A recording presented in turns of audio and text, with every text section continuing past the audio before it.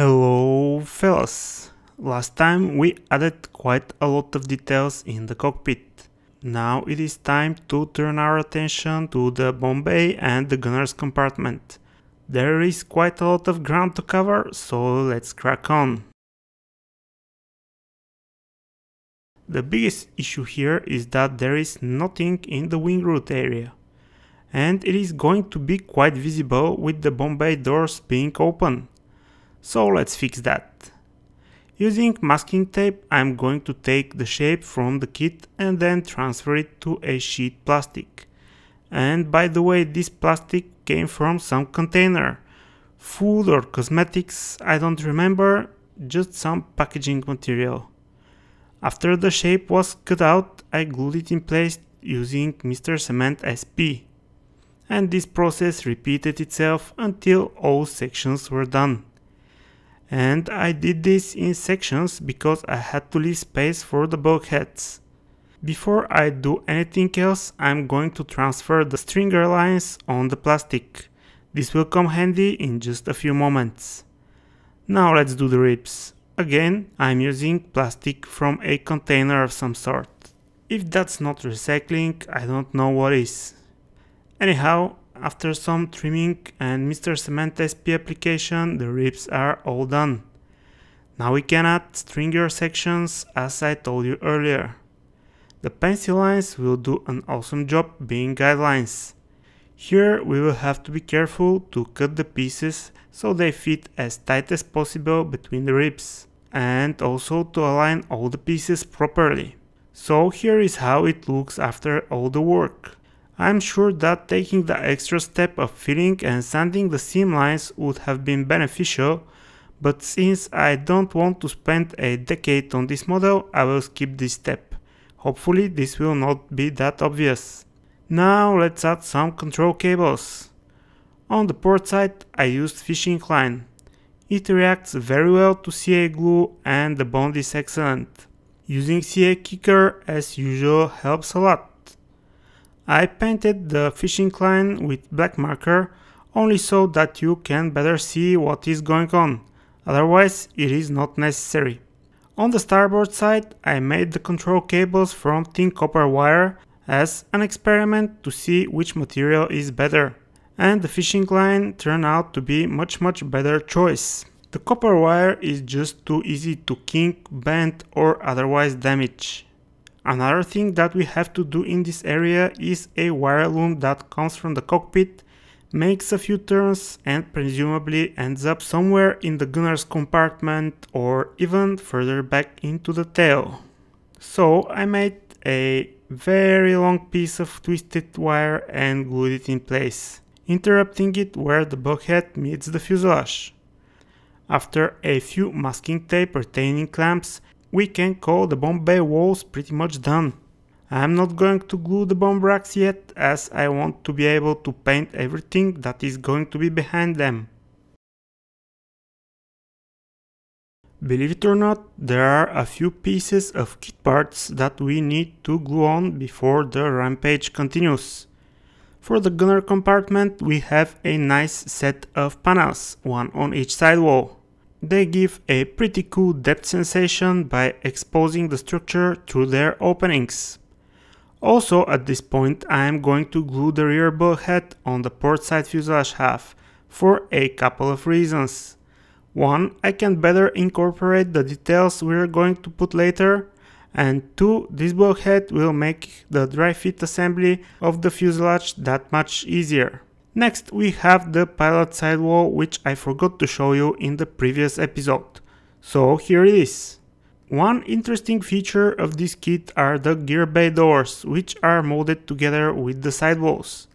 I get the point that installing these doors can be extremely frustrating task right at the end of the build in most other cases. But I also have some concerns about how long this will survive before I knock them off. Anyways, this is an interesting design feature. The bomb bay face of the cockpit bulkhead does not look very good with these indentations. So I applied the same technique as with the missing wing root area details. copied the shape of the masking tape and transferred it on plastic sheet. Next, I glued the new plastic detail to the bulkhead using Mr. Cement Deluxe to give me some initial bond. And then when everything was aligned, I applied some Mr. Cement SP to fix the thing in place a bit faster. Next came a couple of small details from a round rod. And now it is time to start the plumbing extravaganza.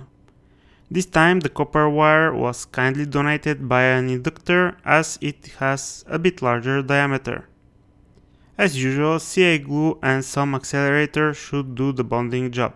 Alongside with the plumbing there are some valves or pressure regulators or whatever these things are. So naturally they had to be replicated to some extent. For the smaller ones I used stretch sprue, and for the larger I used 2mm round rod sections. For such work, having a good reference image is crucial. And the more you get to understand the inner workings of the subject, the more details you can add. Which is a rabbit hole I fall for way too often, getting my builds to unravel painstakingly slow. We are almost done in this area now. It looks nice and busy and should look even better once we do all the painting and the weathering. The bulkhead that lives in the middle of the bomb bay is in dire need of some chain drilling, because some areas which are supposed to be openings are molded shut. After the aforementioned chain drilling, I connected the dots using a curved chisel, and then I proceeded to the extremely amusing cleanup and sanding process. In all seriousness though, this upgrade made the bulkhead look so much better. Inside the openings we just did, we can see some plumbing going inside the bulkhead.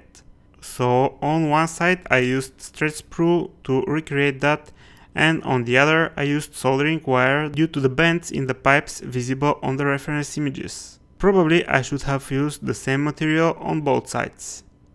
To ensure the continuity of the plot, I inserted a small section of soldering wire in the round opening in the middle of the bulkhead. In this area we can see something that looks like an electrical motor connected to what I assume are relays. In the bottom section of the motor runs a rod connecting the two fuselage sides. I suspect this motor is assigned with the task of opening and closing the bomb bay doors, either by itself or in conjunction with some other device. To finish off this area, I added the mandatory twisted copper strands wire loom wannabe thing. And to enrich the situation, I added thin strips of masking tape to simulate the cable ties. After all, I doubt this wire loom was glued on, right?